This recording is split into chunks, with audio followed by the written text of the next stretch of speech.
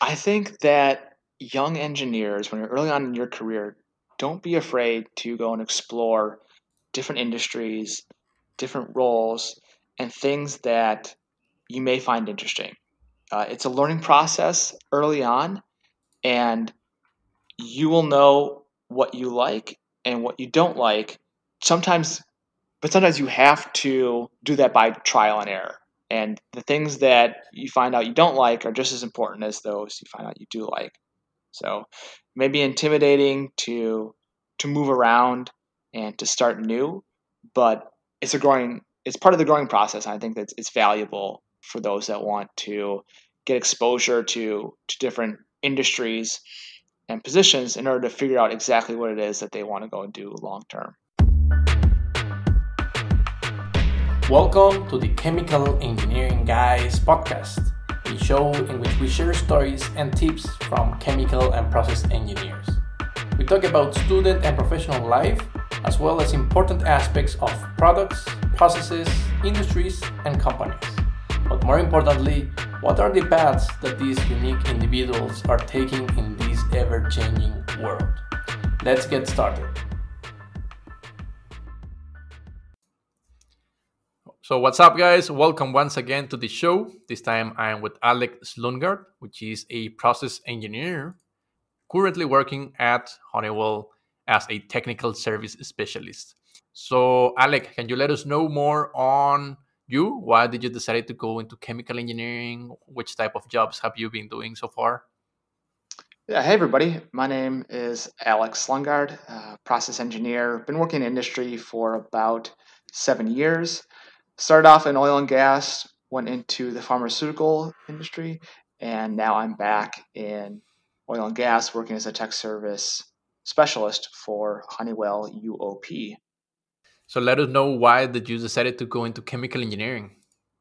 I wanted something that combined math and chemistry. I found both those subjects really interesting, and in high school, I had a fantastic chemistry teacher who pushed me in that direction. So from day one at university, that's what I set my sights on. And I liked the fact that chemical engineering focused on processes on a macro scale as opposed to more benchtop chemistry. Okay, yeah. Actually, that's great because not all of us know what is chemical engineering. We just go because it's an engineering and you like chemistry. And as you stated, it's not that much into the actual work in a lab or in a bench. It's more about going to the process, huge machines, equipments, talking about kilos and tons. So that's great for you that you actually knew about it. So, Alec, I know that you went to the University of Wisconsin-Madison. Can you let us know more about that? Why did you selected the university and how's student life out there? Sure. So when I was researching schools to go to, I noticed that University of Wisconsin had like a top 10 program, and it's also in state. So tuition was a little bit less for me because I was a resident of Wisconsin at the time. And on top of that, it's known as one of the best uh, college experiences in the Midwest. It's got a vibrant community that just revolves around the the university. So it seemed like a great fit for me, and I'm really glad that I made that decision. Okay, nice. You were telling me that this is a top 10 university for chemical engineering, right? Correct. And how was the actual program? Did you enjoy it? Was it hard? Was it into certain, let's say the focus was mostly into process engineering or general engineering towards research? What was it all about in the University of Wisconsin-Madison? Definitely. So it was demanding, that's for sure. But the University of Wisconsin has a work hard, play hard mentality. So, in addition to it being a top 10 chemical engineering program, the university itself is considered one of the top 10 party schools in the nation. So, not only did we have long nights in the library, but we'd also get up each game day and go out and have fun and blow off some steam. So, there's a good Nice. balance there between rigorous academics as well as really enjoying yourself and experiencing getting a true college experience. Yeah, I know there's a lake right there. Can you let us know what do you do there, guys? Maybe catamaran or drinking on the terrace of offshore, inside the lake. I don't know what's all about. How do you make parties out there? Yeah, it's a wonderful scene. The one of my favorite spots on campus is the terrace on Lake Mendota, and it's set up just like a pavilion that overlooks the lake. You're able to go down there and get beers and grab a picnic bench and just sit down and enjoy the scene and talk with your friends. And they rent out uh, sailboats, so you can go sailing, you can go swimming. It's just a great atmosphere during the summertime. And then in the winter, sometimes the lake freezes over, and if ice is thick enough, they'll plow a little patch to play hockey or to play boot hockey. Okay. So you can really enjoy it year round. Sounds a great place to study as a student life and also the balance with the high quality content in the university. Now, Alec, I want to pass to your first internship, which is one of your, let's say, first jobs that you took as a co op. It was as a process design engineer at Cargill. How did you got that co op? I got that co-op after attending the career fair. So every fall and every spring, the university hosted a career fair for all of its engineering students, and recruiters each company sends a couple of recruiters. They set up a booth and they're there to talk with the students. So you show up with a handful of resumes and do some background research on which companies you want to talk with. And then you get a chance to have a 5-10 minute interaction with these recruiters. If that goes well, then they invite you for a short in-person interview on campus, either maybe that same day or the following week. And from there, if things go well, you may get an offer. And that's how it worked out for me. And I interviewed with Cargill. I thought that they were a great company, and the position that they had available was in Northwest Indiana, working at their texturizing solutions plant. This is where they made emulsifiers, and emulsifiers are like thickening agents for sauces. So it was a good introduction into process engineering. I did a little bit of design work where I focused on their spray drying equipment and figured out how to optimize their production. But it also allowed me to see many different unit separations in practice. Okay, sounds interesting. And how did you feel there? Because 8 months is too much. Maybe you either like it or hate it. And also, you're in middle of almost nowhere, Hammond, Indiana. Yeah. How does a young student copes with that? So the location was not ideal for a 21-year-old. There wasn't a whole lot of excitement to be had in Hammond, Indiana. But it's good work experience for sure. And at the end of my internship, I went back to campus, went back to university for I think about another year or so, and then had my second internship this summer in between my senior year and my fifth year. Okay, okay. And I know you also did this internship with Flint Hills Resources, which I know was the stepping stone for your actual first job. So how did you got that internship? It was a similar experience. They had some recruiters at the career fair. I went up and talked with them, and I'd singled them out because I wanted to go and experience have some work experience in the oil and gas industry. It's for chemical engineers. I think it's it's one of the top three industries that employs chemical engineers. So I wanted to go and have that experience, and they are located near my hometown. So location was great because they're right by the Twin Cities. And the position itself was a good fit for a young engineer because uh, as an operations engineer is what they called their process engineers. You got really good field experience working with the different operators. You'll be more or less hands-on with the equipment. You weren't the ones doing the field work, but you'd be out there troubleshooting with the operators, putting together a game plan for how to fix it, and then implementing that. So all those things, all those three uh, criteria were met, and I had a wonderful time doing that internship. Okay. And I have one question for you, Alec. How, or give us some tips, or how do you sell yourself in a career fair? What do you think is relevant for a young student in order to get accepted or hired in an internship or co-op? Yeah, it's just like what you said. You have to be able to sell yourself. And what that means is your ability to convey how the work that you've done is relevant to the work that they want you to do when you are employed by them.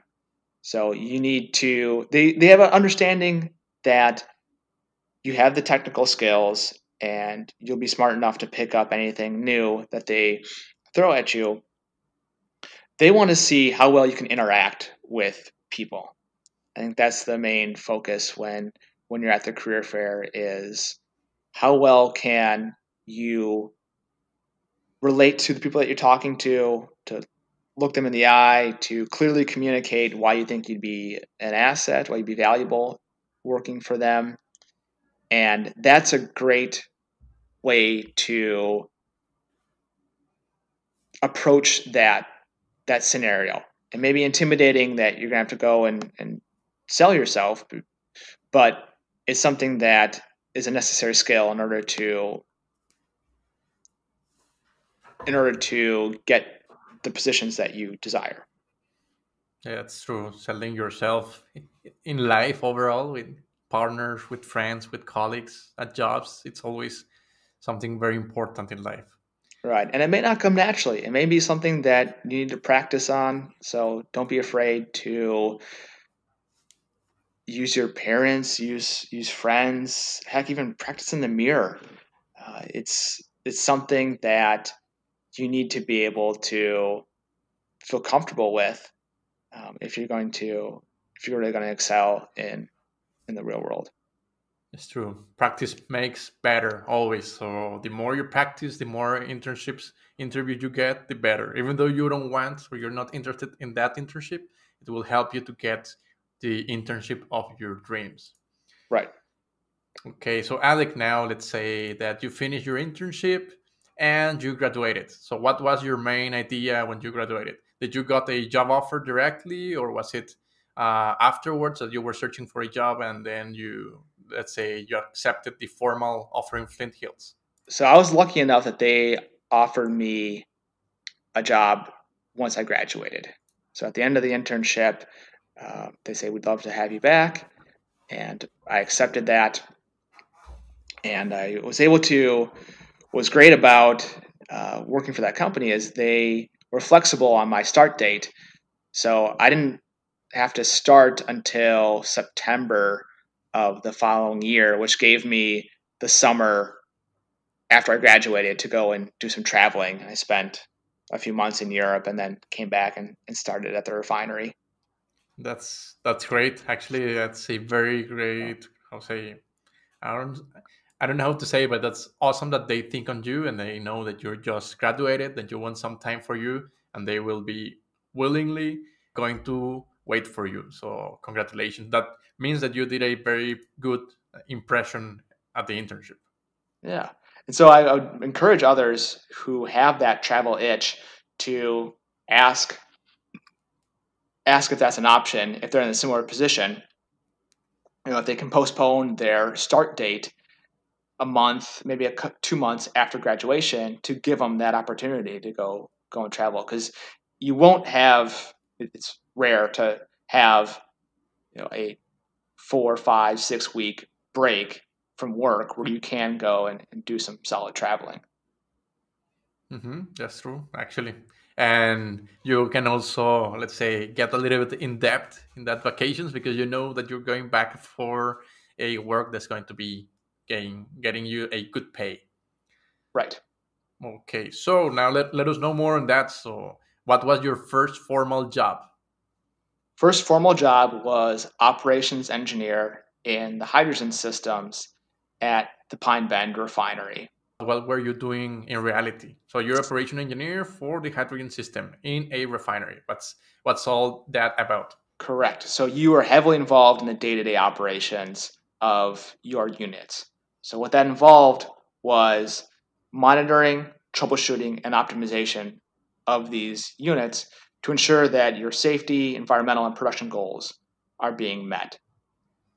So the analogy that I like to use is if you picture the refinery as a hospital, the operations engineers were the nurses in charge of a handful of patients. So we would come in each morning, we'd be checking their vital signs, making sure that they were operating, or that they were healthy and they were able to make it to their next surgery, quote unquote. In this case, surgery would be a turnaround. So every 4, 5, or 6 years, kind of depending on the unit, we would take the unit offline, change catalyst, do any sort of major maintenance on it, and then start it back up again. And did you have a mentor or a trainee, or how do you get from, let's say, zero to hero? I was lucky enough that I had a mentor who was very influential in my development early on. But it wasn't a formal mentor. It was just a coworker that I shared a cubicle with, and I would be constantly bouncing ideas off of him, kind of talking about, "Hey, does this make sense? What's the best way to approach it with the operators?" And he was always willing to spare his time to help me get better. And Okay. if you can find something like that in your position, it doesn't have to necessarily be your manager, or doesn't necessarily have to be a supervisor. Other coworkers are great resources to get up to speed. Yeah, it's true. Getting a mentor is crucial, and not always you will have the opportunity to get one. So if you get one, get the most of that. Absolutely. Let's say I'm seeing right now that you went also from hydrogen systems to gasoline systems. How was that jump? Did you ask for it, or were you invited, or was it mostly compulsory to change? So it was expected as an operations and engineer that you'd get exposure to different units. You'd go and work on different units. So it's a natural transition for me after about 2 years or so to move from the utility side into more hydroprocessing, which is a little more technical. There's going to be more responsibility. It's also a different part of the refinery. So you get exposure to new challenges. You start working with a different group of operators, and it's a higher level of, think about it, it's making the next step in a career. Like more responsibility. Yeah, it's kind of going from thermo 1 into thermo 2. You're going to be asked to do more rigorous calculations. It's going to be more demanding, more challenging, but in the end it's usually more satisfying. So I really enjoyed that part of it. And can we get a little bit technical and let us know what were you doing with the naphtha and how did you convert it, let's say, low quality materials into high value materials in gasoline? Yep. So and that's the essence of chemical engineering, is taking low value materials and upgrading them. So For those that are unfamiliar with the refining process, crude oil is a mixture of different components. It's got diesel, naphtha, which is also gasoline, asphalt, which is the really thick, really high boiling point stuff, and then light ends, which is propane, butane, and the lighter stuff. So the naphtha comes from the crude towers after being separated, and it's our job to first hydrotreat it, which removes the sulfur and nitrogen down to specifications set by the EPA. And then that hydrotreated material gets sent to an upgrading unit where we increase the octane of the naphtha from about a 50 or 60 RON up to anywhere from 85 to 95 RON. So those are if you ever go at the gas pump and you're looking and you're curious about the numbers at the gas station, that's what they come from is the octane rating. Exactly. It's like a quick measure on how the fuel is going to be exploding inside the chambers or the engine chambers. So did you like what did you like the most, the gasoline systems or hydrogen systems? That's a good question. They were both different. They offered new challenges. I think being in hydrogen was preferred because they had a unique hydrogen purification system that's kind of unusual for chemical engineers. It's the pressure swing absorption unit. But I found that fascinating. It was also a moment in time when hydrogen was in high demand, and so there's a lot of change going on within the system. That was fun to be a part of. Okay. Now talking about gas or oil and gas industry, how do you feel always being there? Because there's always going to be a shortage. There's always going to be surplus. Sometimes there's crisis. How did you felt? Did you always felt sure or confident that your job is not going to be like terminated soon? In that position, I felt secure working at that refinery, but I know industry wide that's not the case, and it is very much a cyclical environment, cyclical industry, as we've seen this year, which is most evident. But it can be boom bust, and when you sign on to that, you have to understand the risks involved with working in that industry. Yeah, it's actually any industry is also dependent on fuel, so it's or energy. It's kind of impossible to find a single industry. Maybe food that you were also part of. Maybe food and beverage industries can be a little bit more stable. But well, before changing to your, let's say, to the SK food group part of you, what else would you say? Or I want you to share something on being in a refinery, something either great or something that you didn't like that much. Um, Good question. I think it's everything that a young process engineer can hope for. There's every unit operation that you learned about in college. It is so intertwined. Everything impacts different units that it's another level of complexity that you need to factor in when you're making decisions on how best to operate your unit.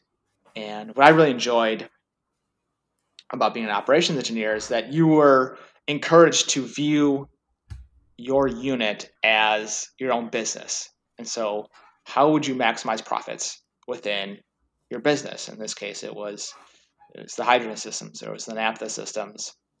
So that was a unique approach to thinking about how to set your day-to-day operation. That that I really enjoyed. Things that weren't the greatest. Being in production means that you're on call 24/7. So it can be a little stressful because things will break, things will go wrong, and you're the one that needs to take charge and formulate a plan on how to get things back on track. There's going to be things that come up at 2 a.m. that you'll get calls about, and you may need to go in and work on it. But overall, it is a really good experience early on because you get a lot of exposure, you get a lot of responsibility, and it's stuff that you'll carry with you for the rest of your career. I also think production is very rough, but life balance, it's always you're on call. Something happens, you gotta suspend all your activities and go back to the facility. So yeah, it's kind of a specific job profile that will fit there. Right. Alec, now let us know, why did you change from your refinery work into food industry? How was the change? So the change was brought about my desire to do a broader variety of tasks, and this was a unique opportunity in that they had just opened up SK Food had just opened up a new facility, and they were looking for a plant engineer to run their ammonia system. So I knew I would get more hands-on experience. I would be the go-to guy for the entire operation, as well as having to wear some other hats like safety management, and doing some production scheduling as well. Okay. And one question, what was the use of ammonia system for that specific food industry? If you can let us know.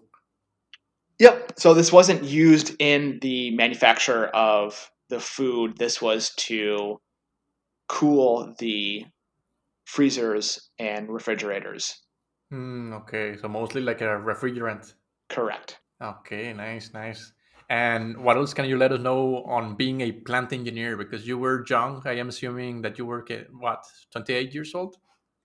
That was, yeah, yeah, it was 2000.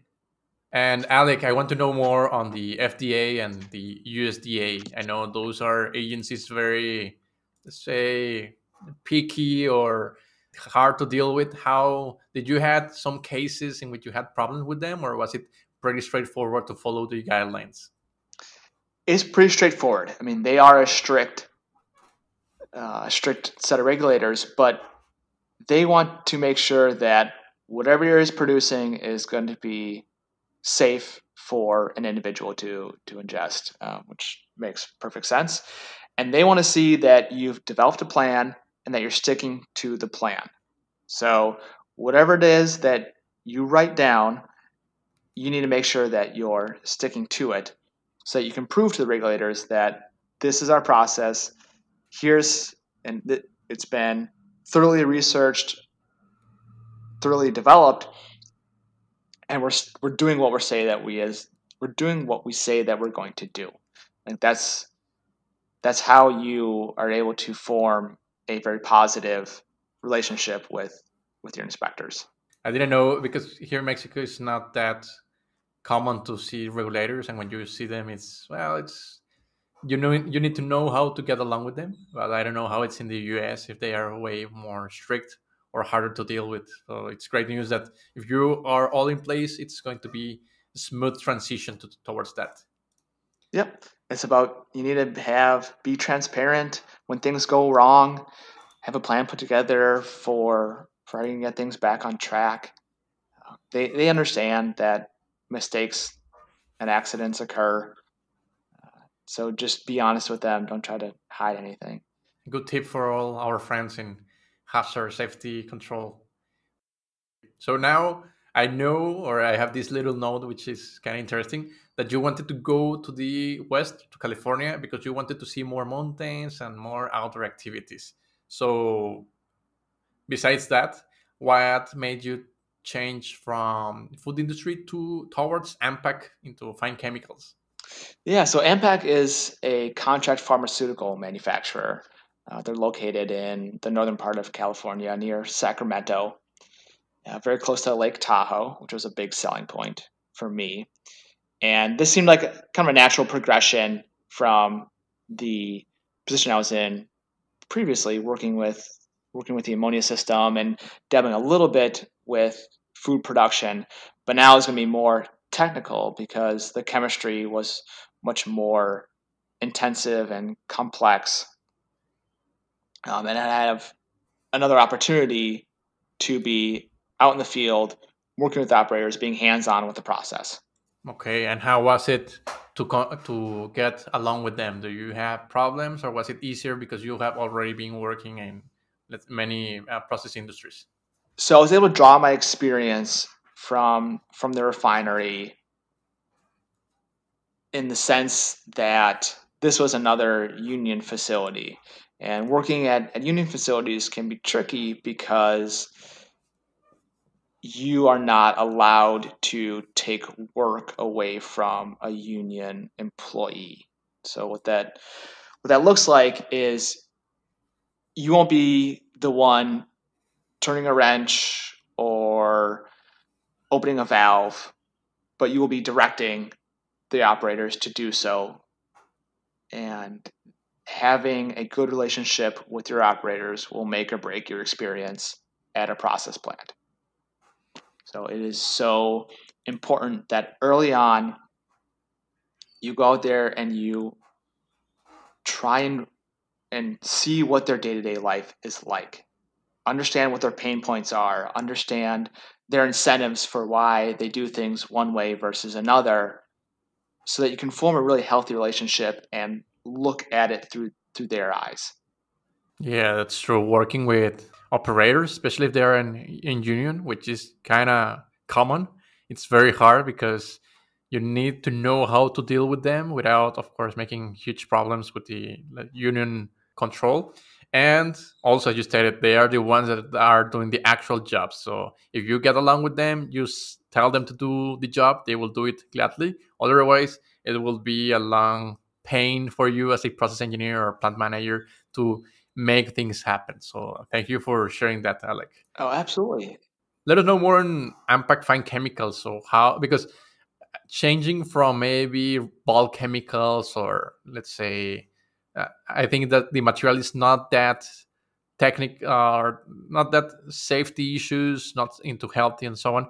But in fine chemicals, specifically with pharma industry, how was that switch from, let's say, working with crude oils into working into pharmas?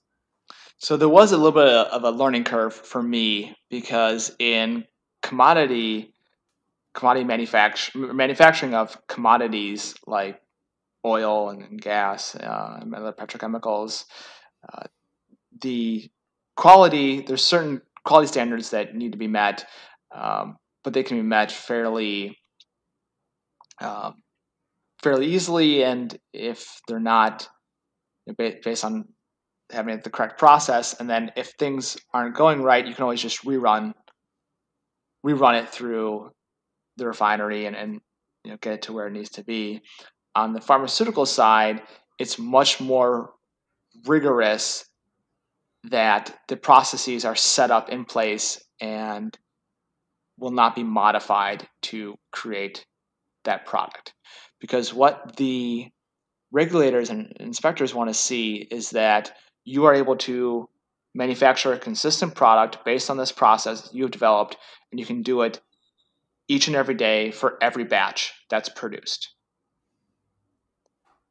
So that what I struggled with early on was the fact that there's not a ton of daily optimization that gets to take place in a pharmaceutical manufacturing environment as compared to something like a refinery. And the reason for that is if you start making tweaks to the process, you don't have a full understanding of how that may impact the quality of the product. And knowing this, what would you prefer to work on? Either refinery or food industry, pharma industry? The refinery. I like tweaking things. I'm always curious about, well, what happens if we were to raise this temperature up a little bit and optimize over here. I'm a tinkerer, so that being in that environment, I think, is much more conducive uh, to me enjoying it, as opposed to a more rigorous and inflexible manufacturing environment. Yeah, definitely. Having the opportunity or that flexibility of being able to design your changes or moving operation conditions and checking out how it's going to come out the product from the process, that's great. I did had some experience on that and having some flexibility to change, but not that drastic. And I would have loved to have more, let's say, place or more opportunity to do changes on the process. I think that's the essence of chemical engineering, always changing conditions in order to improve or to optimize something. Right. Okay, Alex. So now, how was California? Did you enjoy it? California was wonderful. Would you like, because I know that currently you are in Chicago. So if you were to get the same job right now in California, would you stay in California or would you really wanted to go to Chicago? Absolutely. If I could have the current role out in California, that'd be ideal. I didn't Okay. didn't realize that Illinois was the second flattest state in the U.S. Yeah, that's true. Yeah, it's a lot of flatness out there. It's way better. I also live near the mountains, so it's way better to have mountains. There's a lot of things to do: hiking, camping, jeeping, off roads, whatever you want to. It's there. Yep. Well, now let's talk about your current job. How, and I'm very interesting because Honeywell, it's a very known company. It may be the dream job of many fellow chemical engineers. So, from being on Ampak Fine Chemicals, how did you transition to Honeywell? Were you looking for it, waiting for the opportunity, or did you got it invited? So it was both. There was a desire to come back to the Midwest because I wanted to be closer to family, and I was familiar with UOP, which is the company that's owned by Honeywell, because they license many of the technologies that are used in the refinery. And when I was in the hydrogen systems, I worked closely with their pressure swing absorption units. So I was familiar with the technology. I got along really well with one of the folks that worked at UOP, and she and I stayed in touch. And she passed along a job opening that had come up in the tech service group, and I applied, and then was lucky enough to get an interview. The interview went well, and made the move in September of last year, and have really just enjoyed uh, being in this role. Okay, so what does a technical service specialist do? So we are the subject matter experts for these units. So if an operator has questions on issues that they're seeing, or if they want to optimize their operation, they call us and we help work them through those solutions. So, in a simplified way, it's a bit like the Geek Squad for Best Buy. And those are folks that would help troubleshoot issues with personal electronics. This is something similar, except it's with a hydrogen purification technology that's used in refineries and petrochemicals sites. Okay, okay. So you're the guys to go. And is that like a unit that gives service to other Honeywell, let's say, units as well, or is it mostly external clients? It is all external clients. So examples of companies, can you say? Can you share? Yeah, so it's Pemex, for example, has owns a few of our units. Pretty much, we've got thousands of these units across the world. So all the Okay. major Oil and gas oil and gas refineries. companies, yeah. So Exxon, Chevron, Phillips 66 over in Saudi Arabia, Kuwait. Okay, so it's all around the world. So that's interesting. Let us know more on that. How does it feel to work all? Do you have, let's say, your team? Is it mostly located in your current area, or is it global team? It's a global team. So we've got a handful of tech service specialists in North America, and so we provide service to those in the U.S., Canada, Mexico, and parts of Central and South America. We've got a team in Dubai, a group of individuals in Europe, and another team in Delhi that manages those customers in their area. And then we also have a team in China and a team in Japan. Okay, so that's very broad. To be honest, Yeah, it's very. It's but nice to have. I assume how does it feel to treat other fellow engineers all around the world?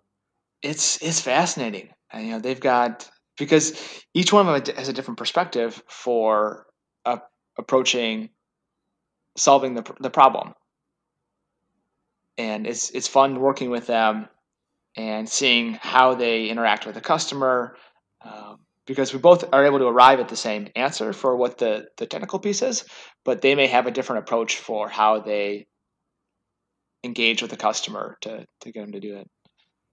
Okay. And what else can you share on the current job? Let us know more. And I don't know what's the interesting part, the boring part, the difficult part. Sure. I'd say the most interesting part is the variety that comes up. Each day is usually something new that comes along, and we're able to do a deep dive into what the issue may be, put together a very comprehensive solution, and then work with the customer to fix their issue.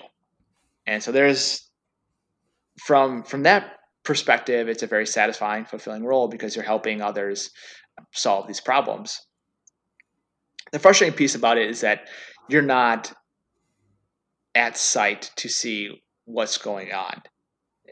When you're the process engineer and you're working on your units, you can go out and you can see, take in other things that may be affecting, maybe contributing to this issue, and formulate an opinion based on that. Here, it's all secondhand, so it kind of gets not filtered, but it has to go through somebody who's reporting things that are on site, and so you don't necessarily get all the information all at once. There's always a little back and forth involved with that. Okay. And I'm reading right now this little note that says that you created a tool that integrated HYSYS modeling software with Excel. So let us know more about that.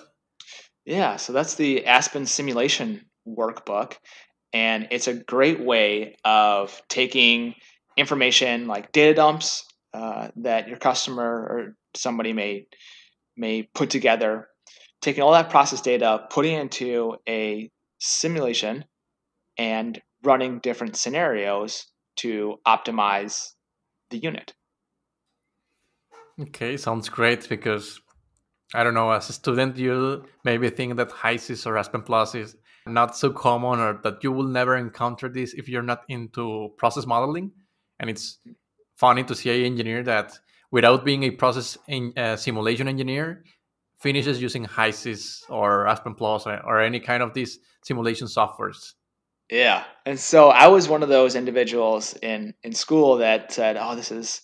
I kind of struggled with simulations, and I never thought that I would be the one using HYSYS in the way that I am now.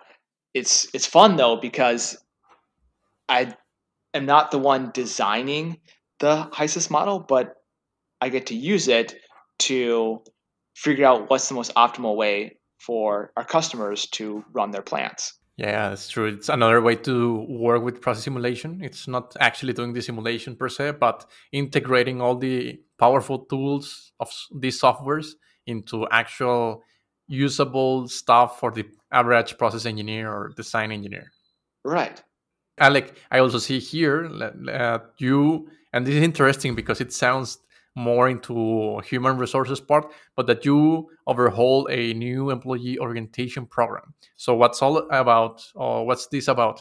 Was it because you were having a lot of rotation and you didn't have the proper program, or you wanted to improve it, or what's up with this? This was a way of formalizing our onboarding program, our onboarding process for new employees.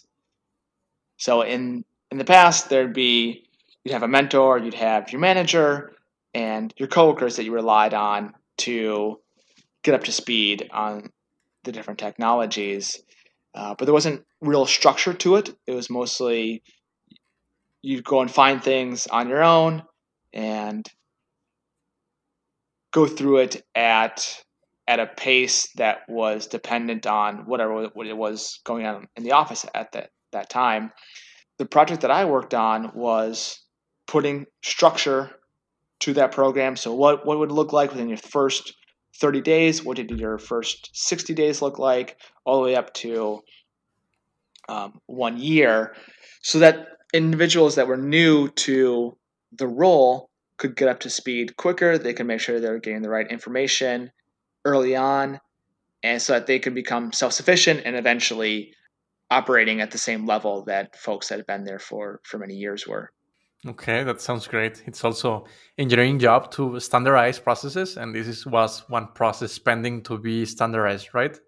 Yeah, and it was great for me because I did that. That was one of the first projects that I worked on after I hired, and I was brand new to those technologies and how the company worked. And so being able to uh, organize and synthesize all that information through the lens of somebody who's going through it at that time was a great perspective to be in, because it was like, well, if I don't know where to find something, and I go and I seek it out for the next person in line, how can I make that easier for them? Hmm. That's true. Yeah, that's the dream of a proper organization. That if you get one day missing or you just change jobs, that the organization will keep running without any problems and so. Yeah. Okay, Alec, I'm reading right here that you are willing to learn more into automation or control PLCs, and that you may want to check out a electrical engineering degree. What's all about that? Correct. So that is where every industry is headed, in my opinion, is being able to optimize their process and make sure that every day is their best production day. And the way that you accomplish that is through rigorous process control. And it's something that I got exposed to in college, had some more hands-on experience in the different roles that I've been in, but now I really want to take a formal approach to understanding PLCs and automation. Okay, that's interesting. It's very interesting that I've heard this in many interviews of fellow chemical engineers. And I will ask you this. Would you say then that the chemical engineering program is lacking or has a deficiency on automation, control, and more into the actual, let's say, checking out the future of the industries? I do. I think that that's certainly something that could be improved upon from my experience. We didn't get a whole lot of. I don't remember the labs that we did were very applicable to what we would encounter in the real world. That's true. I also remember having this application of filling up a tank. It was a very silly one, and I mean, it's of course educational content, but it will be also great to have a more complex program process to automate. So yeah, I'm on board with you. We need more automation, especially if you want to have engineers that are actually compatible, or let's say that can be compared with, I don't know, electrical engineers or mechanical engineers, because all then we will end up only being the typical process engineer, checking the computers, the variables of the process, and we will not check out the actual control of the process and all that. Right. So it's a great combination of skills to have, where you understand the process, you know the chemistry behind what's taking place, and then you're able to take that knowledge and apply it to the and design the process control systems. Hmm. Okay, so Alec, we are done with your resume, which is awesome. Actually, as a process engineer, I see it and it's like, wow, this guy is like making his own way towards something great. So, Alec, do you want to share something else regarding your experience, your, let's say, job experiences, some tips, or shall we pass to the quick question and answer section? I think that young engineers, when you're early on in your career, don't be afraid to go and explore different industries, different roles, and things that you may find interesting. It's a learning process early on, and you will know what you like and what you don't like. Sometimes, but sometimes you have to do that by trial and error. And the things that you find out you don't like are just as important as those you find out you do like. So, maybe intimidating to move around and to start new, but it's part of the growing process. I think that it's valuable for those that want to get exposure to different industries and positions in order to figure out exactly what it is that they want to go and do long term. Okay, that's a great tip. Thanks for sharing, Alec. Okay, guys, so you got it, Alec. Just propose that. I also think that exploring different areas and industries is always important, makes you relevant, can also give you certain, let's say, I don't know how to say this, but when the engineer is so focused in something and it's so used to do something, you get out of the box when you get to other areas and job titles and industries. Okay, Alec, now let's do some quick question and answers. As you told me, you already know how this is carried out. So I'm going to shoot you a quick question on student life. Okay. So what would you remove from your bachelor syllabus? Any subject? I would replace some of the humanities requirements with required business classes. Okay, that's nice. That's interesting. And that's also something I get a lot, that remove humanities or all those stuff or subjects that are not into actual chemical engineering. So that's a good answer. What do you think is overrated in chemical engineering? I think that MATLAB is overrated. I think it's important to introduce programming software and to get exposure to that, but I haven't used it once since university. So I don't know if there's a better program that's out there that's more ubiquitous in industry, but in my experience, no one really uses MATLAB outside of academia. That's interesting. Yeah, well, maybe integrations between pro simulations, or you haven't encountered that as well. No, I haven't seen that. Okay, that's a good tip, guys. So if you're into MATLAB and you're suffering, maybe you're not. That's going to be your last time in your life. Okay.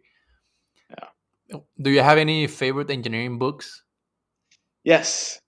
So there's a book called What Went Wrong, and it's case studies uh, of different process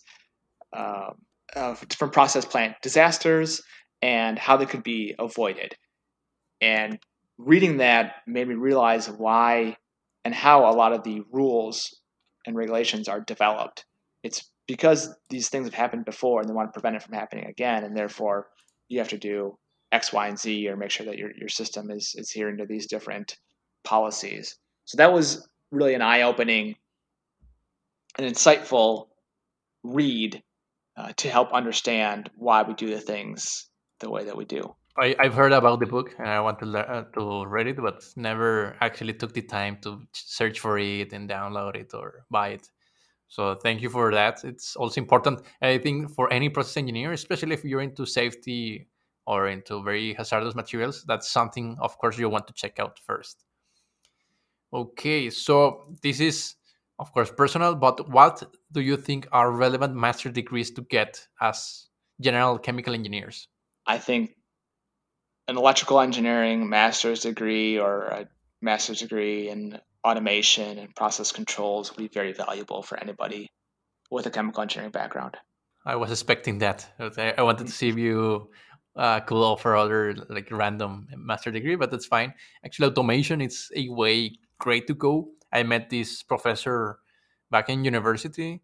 He had a artificial intelligence, and he had no artificial intelligence PhD. He was working on that, and he had a automation master degree. And at the moment, for me, this was like, what the hell is why he's starting into that? He's so non chemical engineer oriented, and now I understand everything. that's making a lot of sense. He's actually like a pioneer for me. That's really interesting. Yeah, it was the artificial intelligence part was okay. Yeah, like, you want something to improve the process with artificial intelligence, not someone doing like processes and changing just for the sake of changing and verifying the outcomes. Yeah. Okay, so what was the subject that you hated the most in chemical engineering? I really struggled with physical chemistry.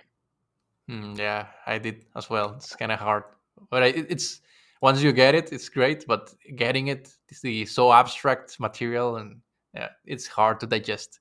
Yeah, because when you get down to that microscopic level or the quantum level, like all the normal physics don't apply. So you have to learn a whole new rules for how objects interact with each other, and I don't know. I found it difficult to wrap my head around that. Yeah, it's like the first steps to get abstract understanding of the universe, and we are so used like physical or chemical stuff that you see or you can relate to.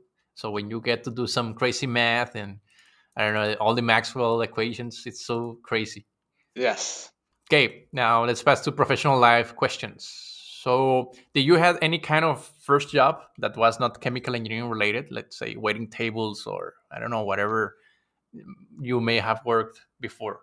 Yeah, I worked for a landscaping company And what were you in doing? Like, in high school, and it was my best friend's dad's company, and he owned a series of neighborhood developments, and we were in charge of doing the maintenance on the lawns, picking up garbage, making sure that the lots looked presentable for prospective home buyers.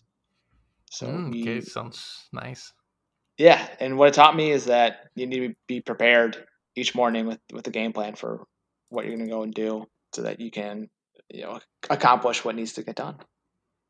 That's true. Always you can get some valuable lessons from experiences, and this was for sure one. Okay, so what are the top skills of a chemical engineer, or what would you expect from them? So in addition to just having a solid foundation in math and chemistry, I think somebody who's curious, having that trait to go and figure out what the answer may be to a new problem or a new challenge that they haven't encountered is such a valuable uh, characteristic to have. That's true. Strong foundations on math for sure for any engineer and chemistry as well. Okay, so would you consider yourself a leader? Yes, in the sense that I like having the the tools available and being able to get support from others in order to accomplish a specific task. Okay, so the question will be, how does one becomes a leader? It starts with knowing I think it starts with knowing what people's incentives are for why they should follow you. Mm, And yeah, if you can tap into that, if you can look at it from their perspective and think about, well, what's in it for them? How can they benefit from working with me? Then that's how you create a really positive relationship with your teammates. that's true. Always having a great team to work is definitely sure for a leader. You cannot be a leader by yourself. You always need to work with others. Right. Okay, what's what is your dream job if you can have one? How the My dream job would be more of a consulting role where I get to travel, I can work, be hands on with the equipment, maybe designing process control systems, the HMI programs, and doing the installation and starting it up and kind of being that cradle to grave uh, process. I think it'd just be a lot of fun to have ownership over your work schedule, being maybe an independent contractor, uh, and also having the ability to work closely with customers on developing and improving their systems. Okay, sounds very realistic, very objective. So that's great. I'm pretty sure you're working towards that. Yes, that's the goal. Okay, let's hope that you get that eventually into that position. Okay, so what is the best advice you were given? Best advice that I was given was from my former manager, and he said, trust but verify. And what he meant by that was, and he's talking about this in the context of operators, that a lot of them will form opinions about what it is that's causing an issue, and it's not completely it's not pulled out of thin air. They've got um, a experience and knowledge of the systems that allows them to arrive at that conclusion. So trust that what they're saying is accurate in their eyes, but then follow up and verify that is what's going on. So what that means in practice is taking those opinions and those thoughts and then investigating for yourself and verifying whether or not that's accurate, if it's partially accurate, or what needs to be modified in order to fully explain what's going on. Okay, that's a great tip. That's true. Always verify for yourself if of course you need to trust because you cannot verify everything, but what you need to verify it's always important for your current job. Okay, so I have this question that I'm pretty sure that you already know about. So it's about the Laplace transform. Have you used it? No, I've not seen it used outside of a textbook. Okay, I, still looking for an engineer. I think if you talk with your buddy who's doing the automation, or sorry, the artificial intelligence masters, he may use the Laplace transform. Yeah, might be. Even though I remember I questioned one other fellow engineer, he was into automation. He told me, no, it's like integrals that you no longer use them in the real job. You use them like someone does that for you. You no longer draw the S form of the integral and add the dx and the function, even though you are actually using them in your calculations. Right. Right. It's all happening on the back end, behind the scenes. Exactly. Okay, so let us know your thoughts on chemical engineering and the Industry 4.0, which I already hear a little bit on you, but let us know what's your forecast. Yeah, I think it's going to be ubiquitous. It's going to be um, present in every industry, certainly in the oil and gas industry, where the companies are focused on optimization of their current systems, making sure that they are as energy efficient as possible.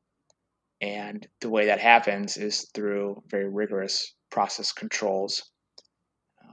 And through food and beverage and pharmaceutical, the same thing applies. Now it's being able to show regulators and to prove that the processes developed can produce the same quality product day in and day out.